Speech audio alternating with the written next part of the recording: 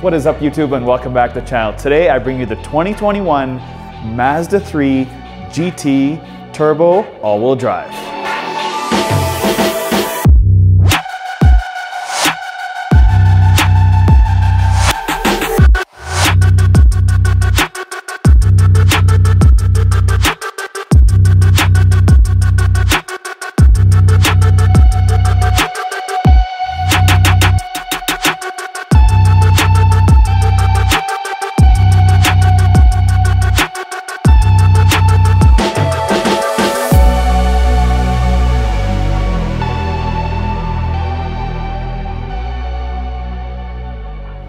Hey guys, just before we get started with this video, I want to give a big shout out to Ben at Levin's Mazda for hooking me up with this 2021 Mazda 3 Turbo. The whole process was super smooth, just like this car. So let's get this out of the way. This is not replacing the Mazda Speed 3. Yes, the Mazda Speed 3 was discontinued in 2013, but no, this is not the replacement. This is completely different. This is the most powerful M3 that they make in today's Mazda lineup, but this is not a replacement for a Mazda Speed 3.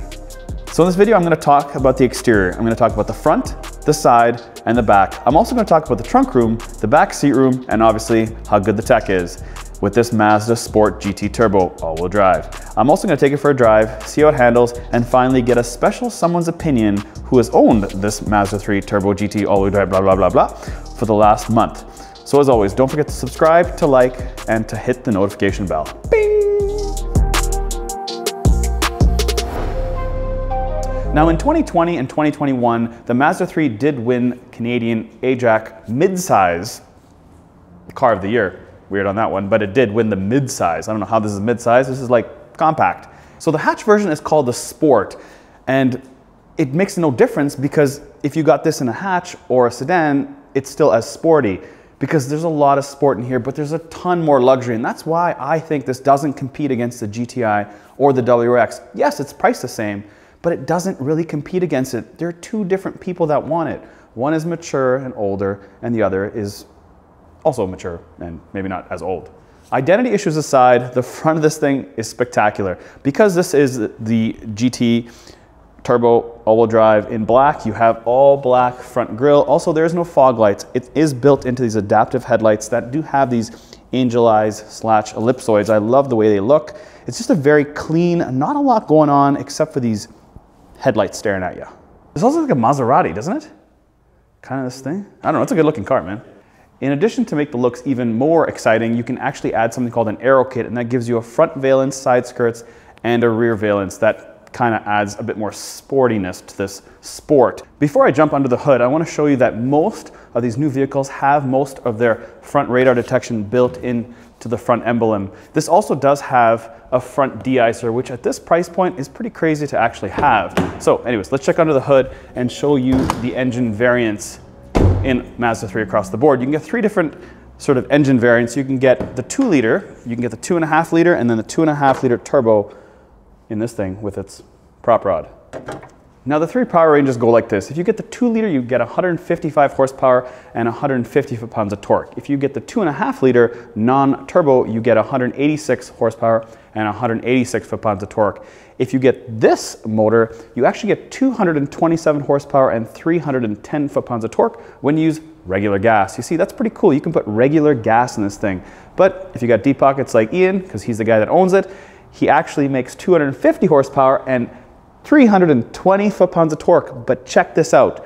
It is not with a dual clutch. It actually has a 6-speed torque converter transmission, and that is because of smoothness. You see, sometimes DSGs aren't as smooth as you think. You actually have to make it smoother, and you get that with a 6-speed transmission. Now, you probably won't get the lurch off the line as fast with this transmission, but it is smoother. Yes, it is all-wheel drive, and for the finale, it's not available in manual. On a serious note though, look how this engine is squeezed in this thing. As a purchaser, I'm coming to look at it, I'm like, there's a lot of engine here. There's not a lot of room. Like, they've filled in every little gap. And the turbocharger's back there. It is pretty awesome. I mean, I know why they didn't put manual in, probably because they're thinking there's just not enough buyers, but really, who's your competition? Subaru? That's it. That's all you got. Otherwise, come on, Mazda, give us manual. Just look at the comments. Don't listen to me. So as Ian reminded me, this is actually an economy car, and I keep getting it confused because there's so much standard equipment that comes with Mazdas. It's nothing new. Mazda's always given you a ton of equipment. Like this thing's got full radar cruise control that actually takes over steering up to 40 miles an hour or 65 kilometers. It actually does have rear cross traffic alert, blind spot indicator, has tons of stuff, 360 camera. I'll get into the list when I'm driving, but there's a lot of equipment in the Mazda 3s. But yes, this feels a lot more premium. And you'll see that when I take it for a drive and show you the interior, because it is. It starts at 35,000 bucks, and pretty much it's well loaded at that price point. American. Kidding. It's Canadian. 35,000 Canadian. That's a good price point for this thing.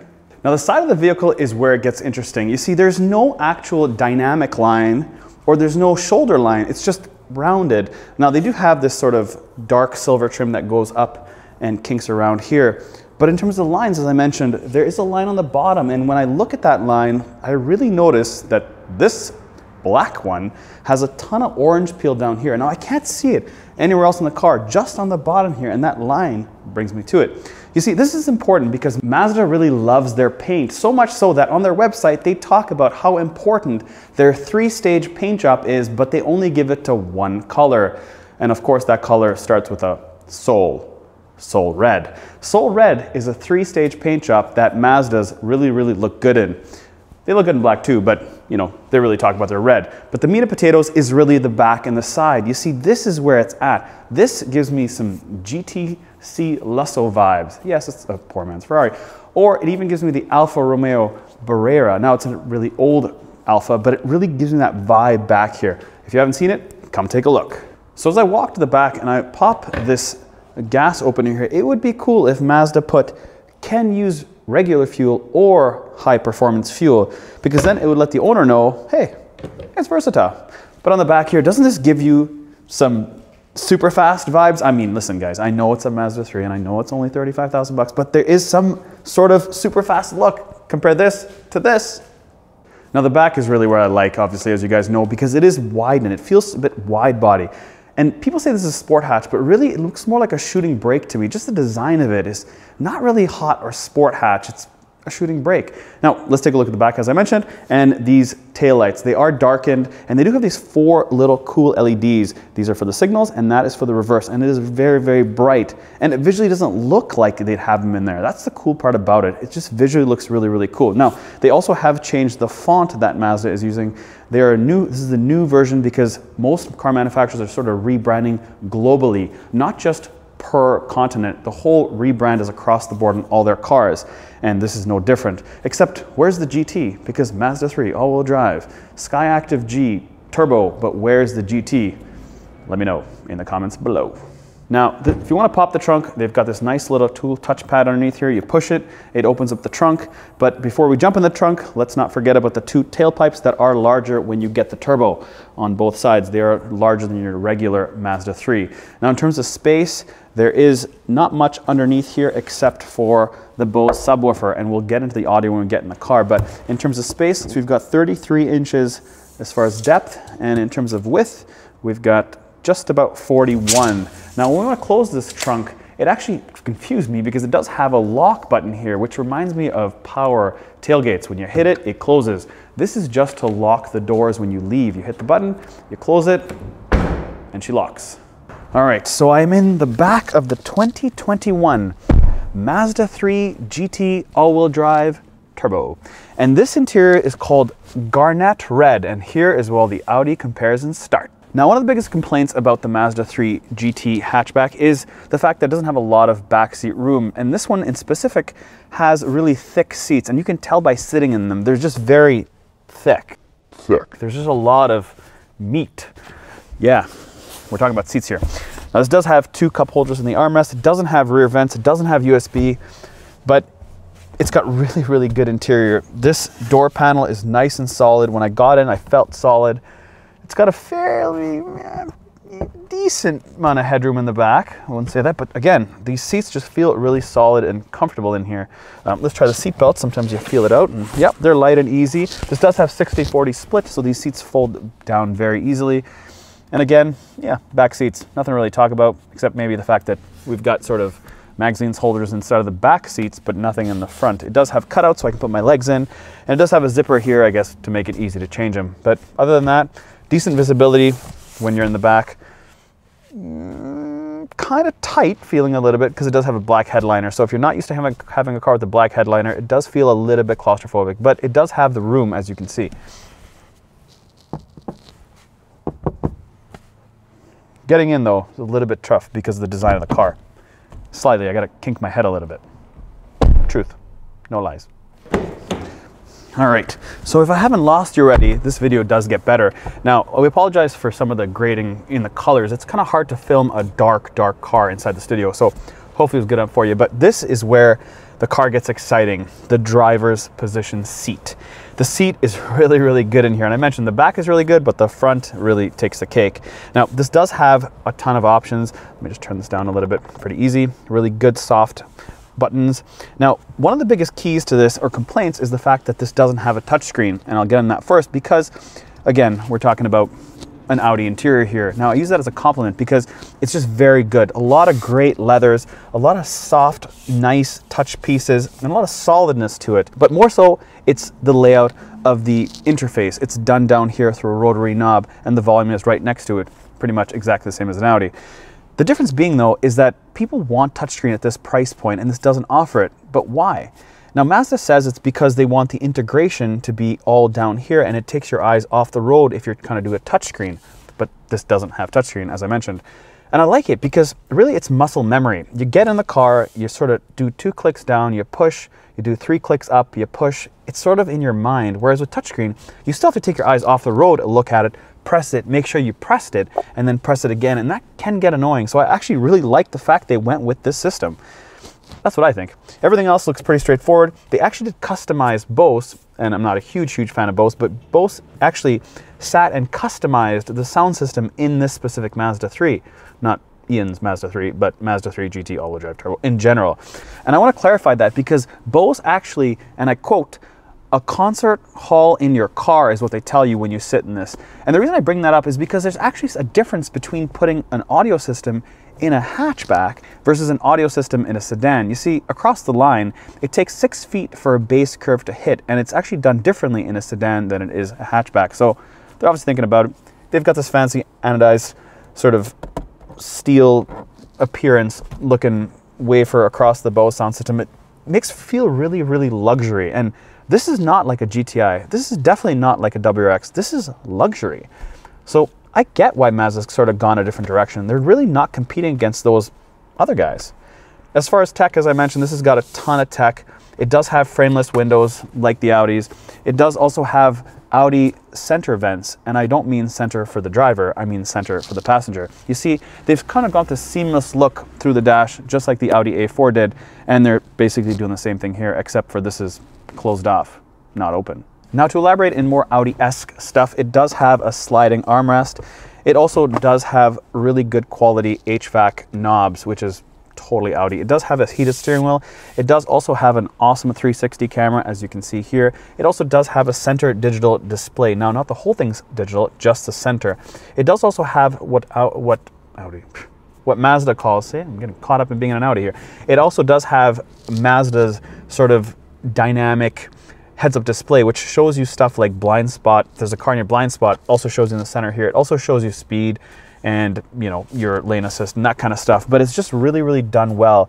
And I feel like I'm in a luxury vehicle. It doesn't feel like I'm in economy at all. It doesn't feel like a Mazda 3, and that's probably what they want you to feel like, not in a Mazda 3.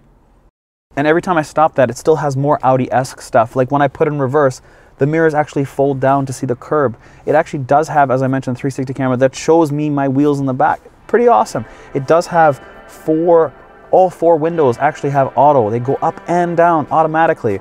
That is a lot of quality. When I open up this glove box and I let it drop, it softly closes and opens. It's quality.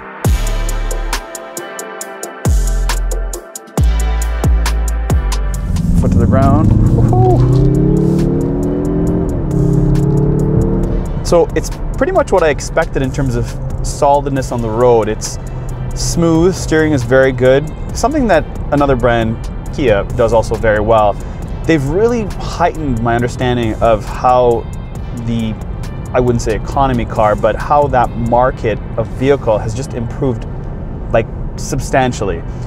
This car drives now I'm driving in the country here, and to get here, I had about a 10-minute little trek, and it's solid, it's smooth. It also kind of maybe feels that the sound is plumbed in, but we're not sure.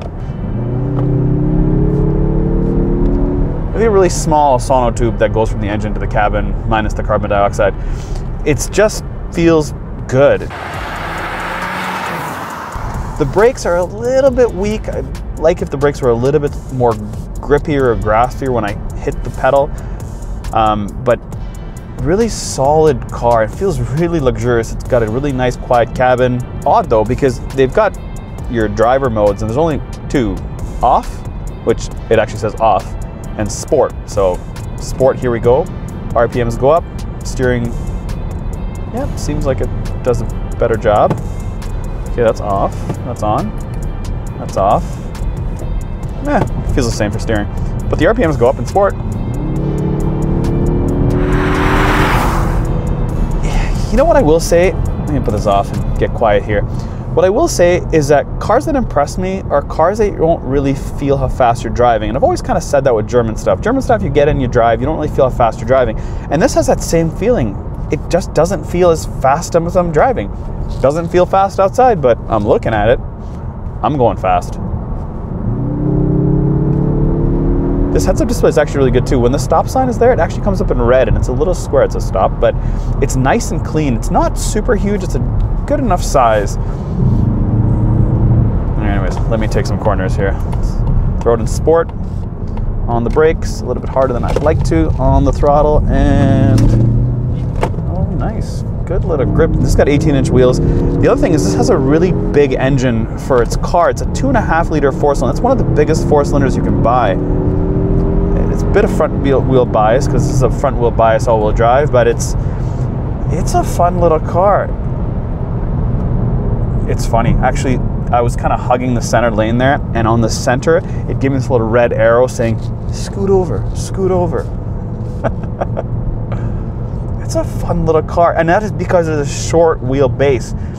I don't know how it won the midsize AJAC car of the year, because this is not a midsize car. It's a short wheelbase car, and you could tell with that little corner I just whipped around, and it's good. I feel very confident at good speed. There's no doubt about it. On the corner, on the throttle. Now these are 18-inch wheels, so they don't feel as firm as some of the ones that have 19s, which is nice. I kind of like the fact it's got 18s. But that heads-up display is nice. It's pretty much directly in line. It's small enough, it's not huge. It doesn't really bother me. On the throttle here. It's the brakes that I'd like a little bit better brakes. They're good, but they're probably not built for this specific power. There's another determining factor with all this, is that Mazda offers across their line an unlimited warranty in Canada for 3 years for anything that goes wrong, and powertrain is 5 and rust is 7. So that could take you over the edge. Unlimited warranty, unlimited mileage warranty, so you can drive as much as you want. For those who like to drive as much as they want. Now this doesn't have launch control, but it does 0 to 60 or 0 to 100 in just under 6 seconds, 5.8, 5.7, 5.9, depending on who tests it. But one of the funny things about it is the red line. Now it doesn't bounce off the red line. It sort of sits just above red line and does this sort of funny like jibber jabber, like it's gonna go, but it's not gonna go. So we're not gonna really push it, and that's because it has a 6-speed transmission. Again, it's not a sequential gearbox, so it's not really designed for it. It makes you feel like it could do it. It's fast enough, but it's not really there for full performance.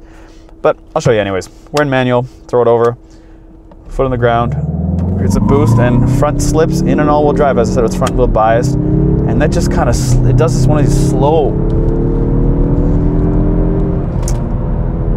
Anyways, don't take my word for it. Take the guy that actually owns this car. Ian, you want to jump on in here and tell the people what they want to hear, because you own this car for 1 month. So guys, I'm out. I'll let Ian take over from here.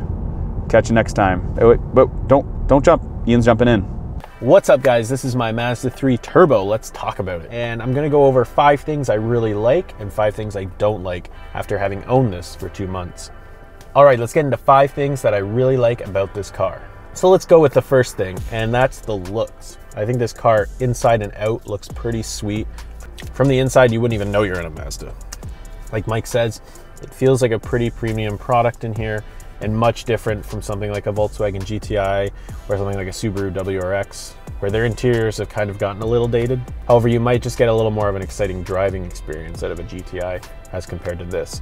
It's not thrashy, everything in here is pretty smooth when you're driving. And that brings me to my second point, and that is the driving experience and the steering wheel.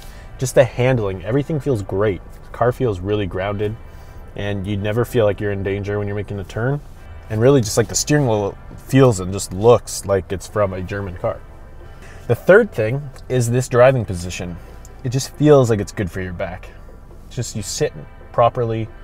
My Ford Focus was really comfortable, but I always felt like I was slouching or doing something wrong. I feel like these seats kind of like force you to have a good driving position.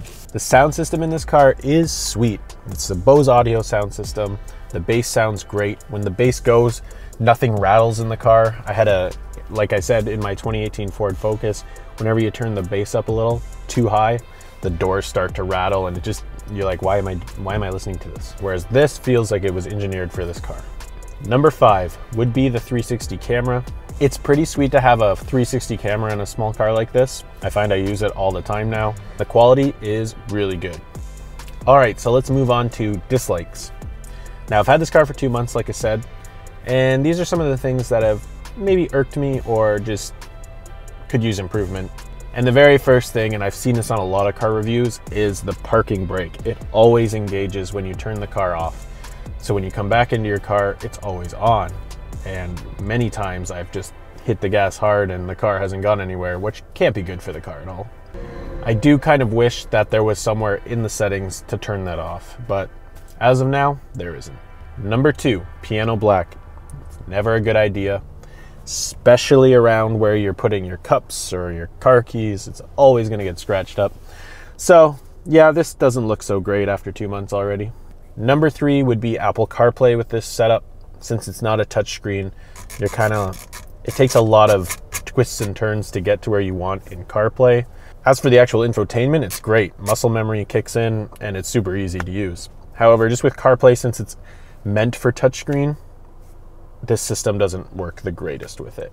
Now, it's definitely not a deterrent from buying this car, but you just have to get used to it, and it takes a few weeks to get used to it. Number 4 would just be the camera button. I kind of wish the camera button was on this side of this car and not on the left. I find when I'm pulling into a spot where I'm trying to make sure I'm not going to hit something, it's kind of annoying to go this way. I feel like I could pay attention more if I knew it was over here. Just a weird thing, kind of reaching, but I wish it was on this side. Number 5 is the front sensor beeping. When you pull into a drive-through and you're trying to get closer to another car, it starts to beep and it doesn't stop after you hit the brakes. It just keeps beeping for like 8 times and you're just sitting there and I'm like, I'm not moving.